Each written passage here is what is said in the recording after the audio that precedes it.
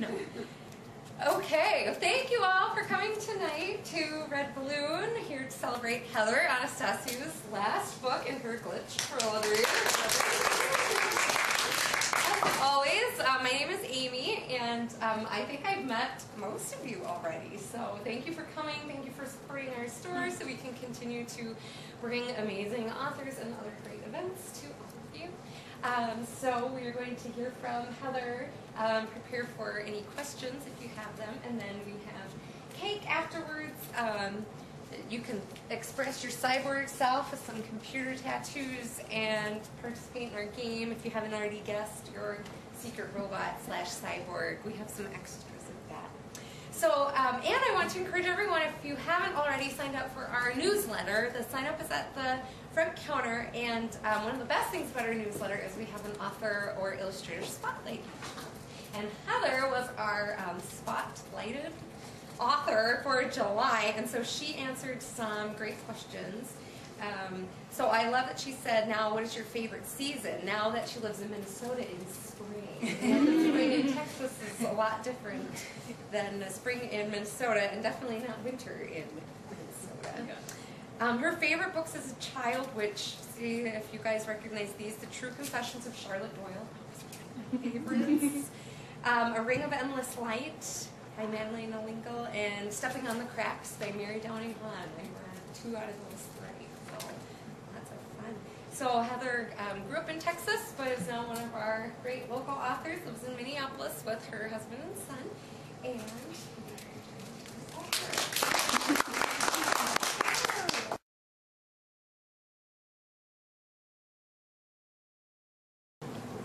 so, questions?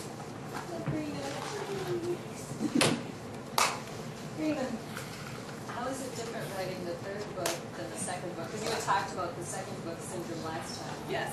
The third book was like a fluffy walk in the clouds. It was so easy and fun. Like, I was excited when I wrote a first draft really quickly, like in a month. After I'd written like Override 3 times, and I'd finally written the draft that worked in April, and then I had to finish this draft in May. Oh goodness. But somehow, like, being at the end of it and knowing, and like I knew my characters so much from fighting them over and over in Override. But I finally knew who they were. I knew the events that I wanted to, and some of these events I really wanted to get to, so I was really excited about the whole thing. It was just miles. Miles and miles easier. I had a blast. I had so much fun. So I hope it shows.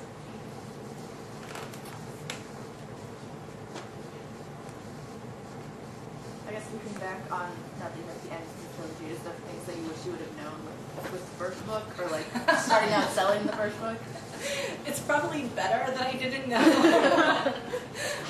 When I wrote the first book, I was like, I'll do a trilogy, and I just wrote up these, like, 1-page outlines for the other 2 books, and I had no idea what I was getting into. I didn't know how hard the second book would be, or how difficult it is to stretch out your characters' stories and relationships over 3 books, and how you have to really fight to find ways to make it vibrant. And so again, it's probably better that I didn't know at the beginning. But I guess I would just hope that at the beginning, it'll be a lot of work, but you'll do it. That's what I would tell my former self. It will somehow magically. What made the second book so hard? Oh my gosh, it's just the second book syndrome. A lot of authors will tell you they're just beasts. And with mine in Glitch, she was very naive, and that was fun, like breaking her out.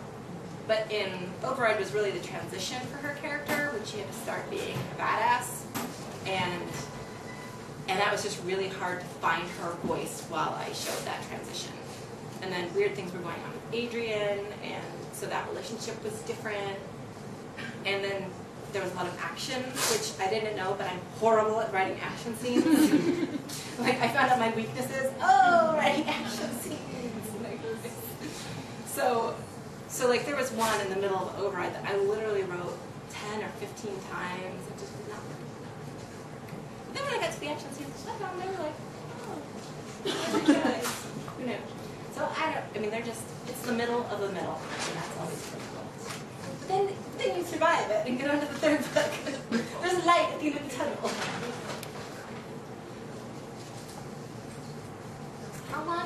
So compared to now that it's published, were you actually writing and revising and working on Shutdown? Or kind of how long? Oh, how long did Shutdown itself take? Yeah. Okay, so I had a draft of it. The first draft was last May. So then it was basically, this is how last year went down, which is insane. Like, write finally an actually good draft of Override in April. Write first draft of this in May. Do another revision in June. Go back for another second draft of this in July. August was like, you know, copy edits on this, and then we didn't get to copy edits on this book until January. So it was really all very squidged and tight. But we actually got to skip line edits and just went straight into copy edits because this book just came out so much better than makes side by side. So this book went crazy fast. So it was all done, you know, by the end of January since May. It was crazy. I don't know how it worked. I'm just thankful that it did. Is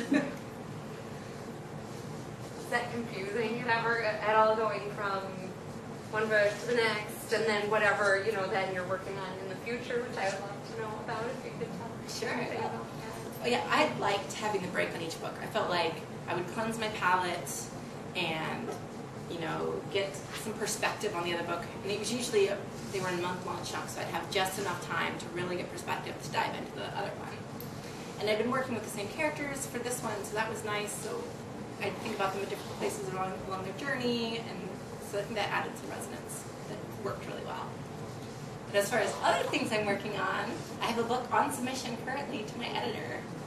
So we'll see if they pick that up. But it's a contemporary ghost story with like Beauty and the Beast kind of thing going on.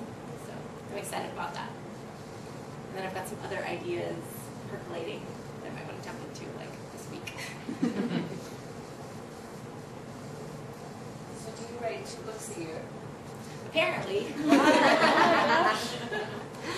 At least I have last year and this year.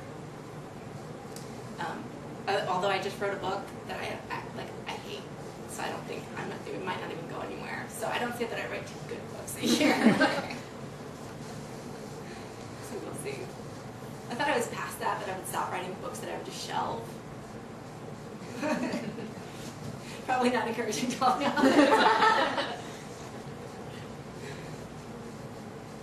other questions? Do you do any research or consult anyone? Occasionally I would like, hey Drago, here's this bit of like tech that I'm using. And he would read it and be like, that doesn't make sense at all. I was like, and he was like, he would explain how it might work, and I'd be like, no, I just need some cool like catchwords. And then I'll insert those. And then any other time I need to research like how the brain works or anything else like that, I just like look on YouTube videos of college professors talking. So I don't know what authors did to research before YouTube videos. To go to libraries.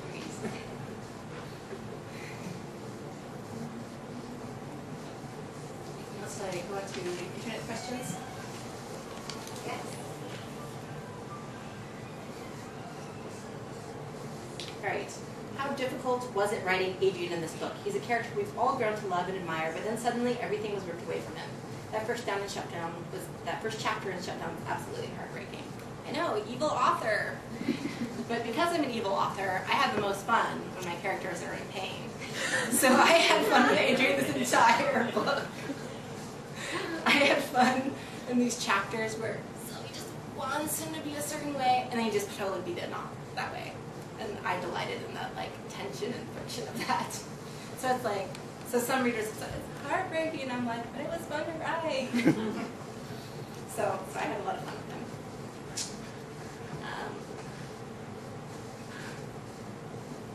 Zoe is such a strong heroine in Shutdown, and she's the leader of the resistance, not knowing if she's going to succeed and survive or fail. That's a lot for a girl to take on. Did you always plan on having Zoe become this leader? Yes, I did. From the first front, I wrote this book just as a potential standalone, and then we thought we'd send it out and see if we could get a bite for a trilogy. So at the end of this, she's sort of starting to take some leadership, but I always envisioned him this epic, strong girl taking on the world, like being the most powerful person in the world, basically. But again, the thing that I lacked foresight on was that it's really difficult to make somebody be strong like that, or since we're in first person and we're in her head, it was very strenuous. And like Zoe was the most difficult character for me to write, ironically. You wouldn't think so because it's first person, but she was. So as I went through the series, I because I wanted Zoe to be a hero. That's what I was trying to do. But as I got into it, I got to the nitty gritty of what makes a hero and what do the heroes themselves feel. Do they just feel like, I never have any doubts and I go into battle and I will just do this because I know it's the right thing and I have straight morals. And as, that's not very interesting to read, number one. And number two, I wanted her to feel like a real girl, a real character. So we get to see, and I got to play with her vulnerabilities as we went through the series, trying to figure out how it would feel to be a hero. And all of the second guessing and everything else that goes along with that. And then in the end, just being like, there's no other way. If I don't do this, people I love are going to die. So let's just do it. So that was how she got to be this strong heroine. So we'll see what you guys think when you read Shutdown. And if I succeeded. Okay.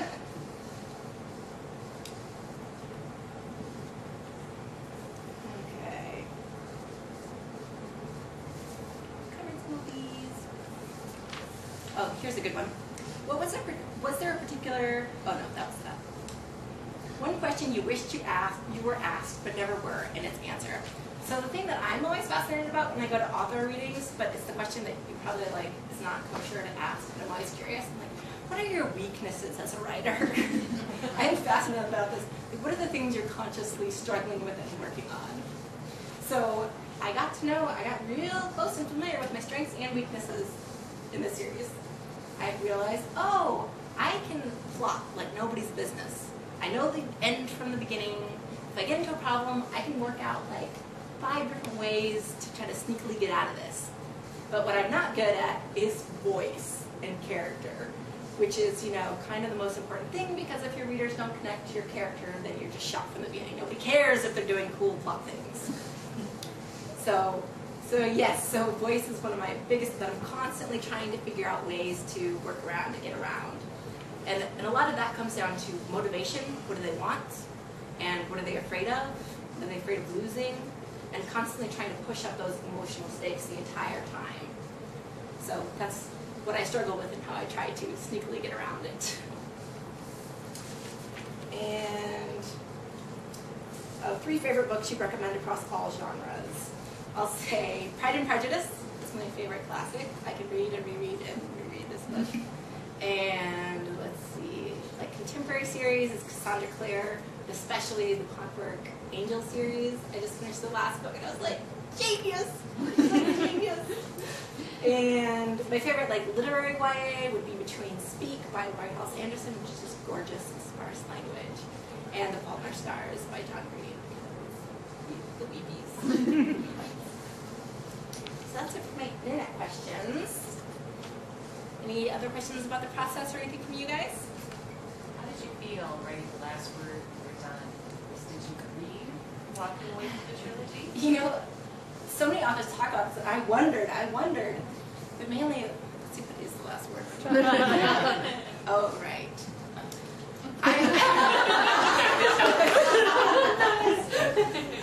The last word of the trilogy is light.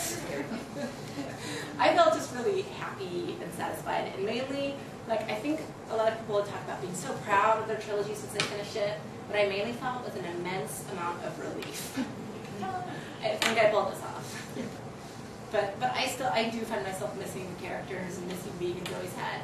After fighting so hard to figure her out, I finally did, and now I miss, because I know exactly how she responds in situations. Now I'm trying to figure out new characters. It's all hard again. Yes. You said Zoe was one of the hardest. What was the most fun character? Okay, the most fun character is Max. Everybody loves to hate Max. I think I have a lot more sympathy than anybody does for him. Everybody just hates him. But I see how he could have been a good man. I see that. But then he just chooses the wrong path. Of course, I'm the one making him choose the wrong path, basically. But I feel that tension in him. So, I would, go to bed just thinking about him. And he was the most fun because he was doing such tricky things and override. And then in shut down. He's trying to make amends, sort of, but he's still himself, so he's inevitably ruining things. That's what he was the most fun. One last question? I guess other than the Clock of the Angel series, what else have you read recently or reading currently? Okay, I loved Casey West's Pivot Point. That was great. I just read Dare You To by Carrie McGarry. So good. Let's see what else was. I just read something really good. Oh yeah, Trish Dollar's new book, Where the Stars Still Shine. That was just cool. She wrote a name I can't think of. Anyway, good books coming out. And I love reading. I read constantly. It's like I don't have a life, but I do read. You write while you're reading another book. Yes, I love to constantly read while I'm writing because whenever I'm writing or watching TV or anything, I'm just like constantly on like for inspiration radar. And if I'll see anything cool in a relationship, I'm like, ooh, I want to do something like that. So I constantly want to be reading and taking in art and other people's different ways of doing things so I can constantly be getting inspired and like questioning myself about how I'm going to use the characters, things I can do with them. So especially whenever I hit a dry patch, I'm like, let me just read all the good books. Try to soak up. They're awesome. What is a typical day like? Would you get up and write and then read, or how do you balance it all? Yes, I have a very quiet life in a little apartment up in the 13th story. But so I wake up and I try not to get too absorbed into Twitter. And I try to write for like 3 or 4 hours. And then Dragish and the kiddo come home and we have dinner and stuff. And then after they go, I try to write for another 2 hours. So theoretically, I'll get 5 to 6 hours of writing on a good day. And then I just read for the rest of the night.